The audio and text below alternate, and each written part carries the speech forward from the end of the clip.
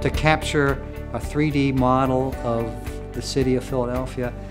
By the way, in a what we call a reality mesh, the format that can be used by every engineer of infrastructure in the city, had never been accomplished at all, let alone to accomplish it from scratch in such a short time frame.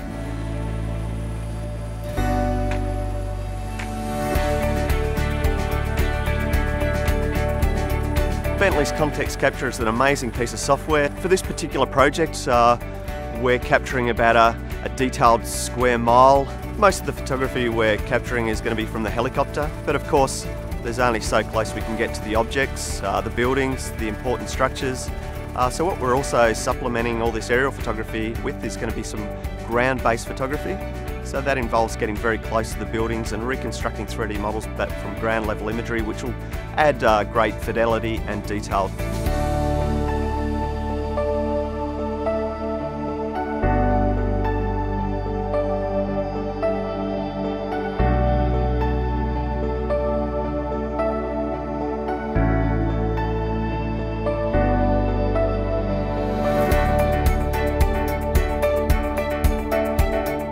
The World Meeting of Families 2015 was the first time that this event has ever been held in the United States. In fact, it was the whole purpose of the Pope's apostolic journey to the United States.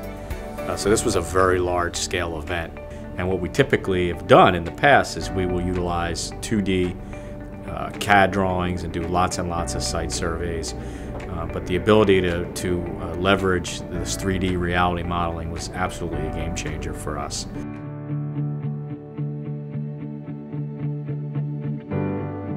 A really important thing was it had to integrate seamlessly with MicroStation and all the associated modeling tools so that we could then begin to model all these temporary facilities directly in the model without having to go through a lot of translations and import exports. We just wanted to work seamlessly with the reality model.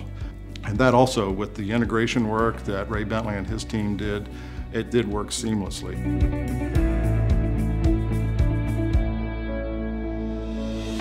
The amazing thing to me was when you capture these models, it captures the GPS coordinates, so we know exactly where on Earth the models are located. I could tell you 5 years ago, if someone told me this was possible, to produce a model of this accuracy from pictures, I would not have believed it.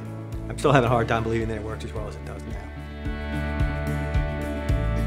Prior to this technology, surveying was something done by specialists once. And now I think where we are, this convergence, if you like, the Internet of Things, where things are connected together, they can be connected together now in the context of a 3D model captured with reality modeling as it evolves, is constructed, and operated. And a special event was a chance to compress that timeline and experiment and learn together about this new potential. The fact that we test drove it on a 60-acre site just gives us all the confidence in the world that the next arena, opera house, convention center, or 60-acre site that we choose to employ this tool will be successful again and again. And this will be a tool that we use many, many times into the future. Congratulations to all who made the event so successful. We think we helped to a degree, and we learned to such a degree that we think we can help more in the future. Having done it for Philadelphia, let's go on from here to do it for the world.